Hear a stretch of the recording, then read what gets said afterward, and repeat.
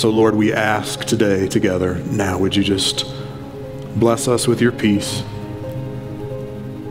And I pray that the blessing of God Almighty, the Father, Son, and Holy Spirit would rest upon you, that you would experience peace and healing in your own body, and that you would see prayers answered and miracles happen, and that through Jesus, his victory on the cross and through the resurrection would become real to you in these next couple weeks leading up to Easter, that you'd be filled with hope in Jesus' name.